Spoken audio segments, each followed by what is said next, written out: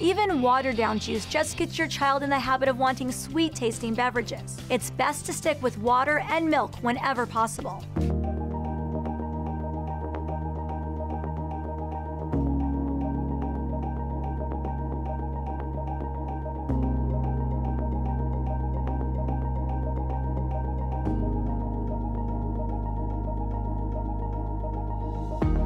I'm Dr. Altman.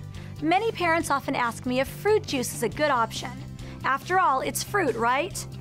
Actually, your infant or toddler does not need juice. Although 100% fruit juice may contain some useful vitamins, it often ends up being extra sugar and calories that your child does not need. Plus, juice doesn't have the valuable fiber found in whole fruit. Even watered-down juice just gets your child in the habit of wanting sweet-tasting beverages. It's best to stick with water and milk whenever possible. In fact, one of the best things you can do for your child's health is to get him used to drinking water. And treat all sweet-tasting drinks, even pure fruit juice, like you would a dessert.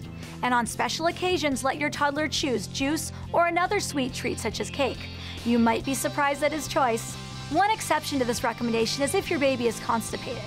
In that case, your pediatrician may recommend small amounts of prune, apple, or pear juice, along with a high-fiber diet to help get things moving.